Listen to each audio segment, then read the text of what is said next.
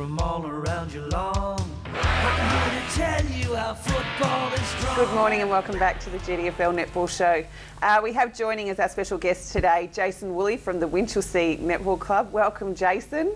Thanks for having me on board. Not a problem. And I guess a few questions that we've got to ask you after the last few weeks we have been chatting about you and what's been happening out at Winch. Oh, cool, far away. I guess, you know, you guys are sitting top of the ladder. Yeah. A couple of weeks ago you did play Bellpost Hill and brought in some players who we hadn't heard of before. Okay. And the weeks before that I think you had a couple of GFL players who we hadn't heard of before. Yeah. What's been going on out there? A few things, like I guess firstly all of those players that played against Bellpost had actually played for Winch before. Okay. So there was no one new there. Most of them had played against Bellpost, I think, so there was nothing too exciting about that. 2011. So last year? Last year. So they played against them then. Unfortunately, we've had some changes with Amy working and also Nat Thomasini's work arrangement, so it's just meant that they've missed... They were some of my questions.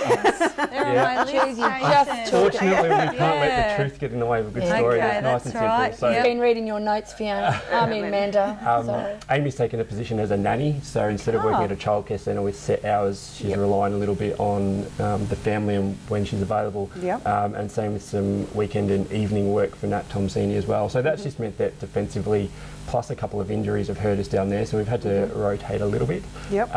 You asked about some GFL players, and that was the Friday night game. Yep. So obviously Friday night's not the norm for us. I think our game might have been 6 or 7, which meant even though those players were available, they couldn't get there in time. Yep. And the stars just aligned. Those girls are good friends with some of our girls, so it just opened up an opportunity. But didn't want to utilise B grade under 17s and everything. So we've got with our B grade players, a few of those have played up. A couple of them are almost locked, so we do have to be very mindful. As you know, there's a quarter count there.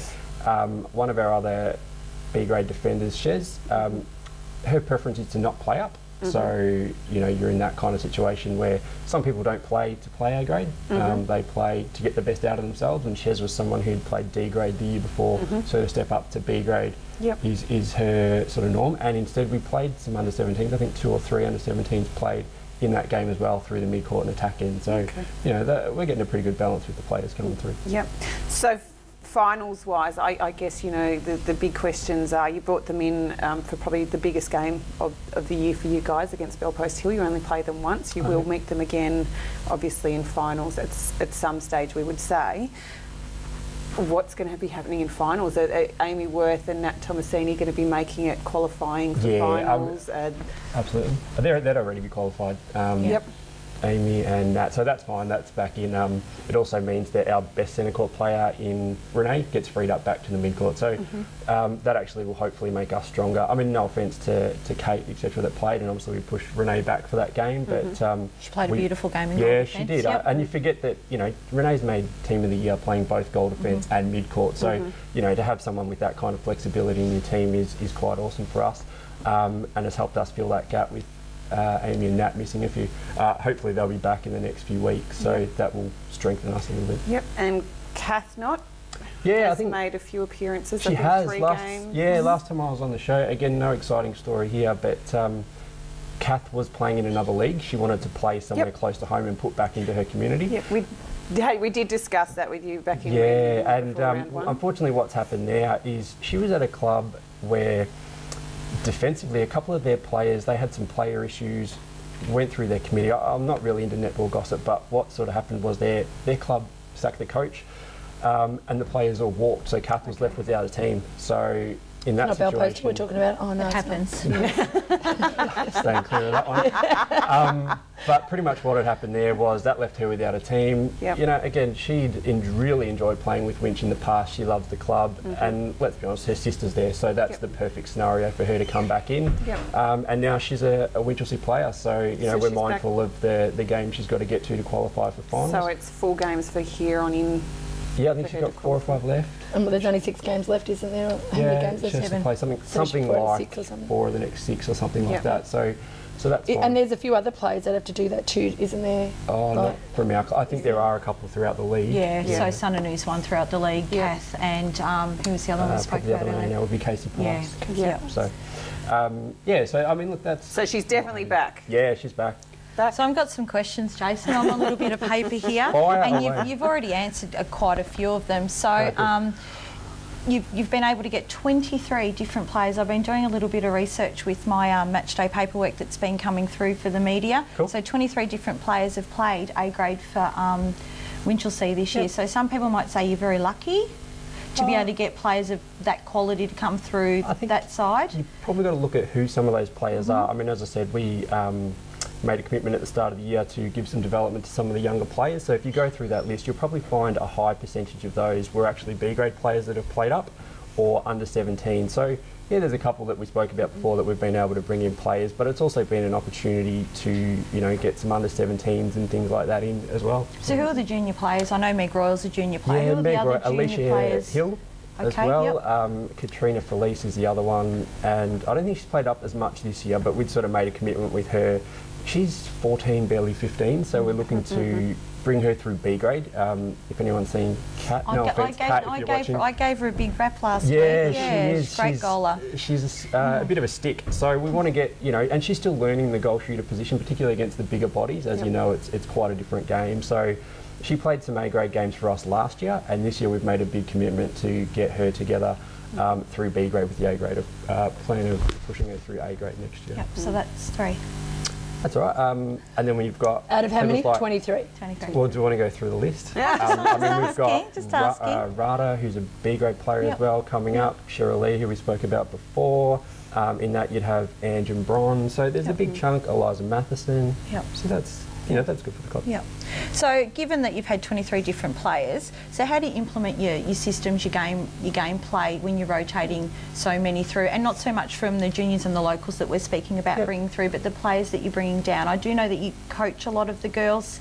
Do you coach a lot of the girls or not midweek? Or? Yes and no, I do. So some of those we use different, the same sort of strategies flowing through. So I have a particular, like any coach, you have a particular style which you like to use. So to be able to bring in players that we know helps. Obviously throughout the club, as I've said before, we train 17 B and A all together. So again, that's an opportunity to make sure that we have the same structures going through so that all the girls can play that. So our 17s play the same as our B grade, play the same as our A grade. Some of the other players that come in have played within that structure before. So it does take some learning, and the players are generally smart enough to be able to work together.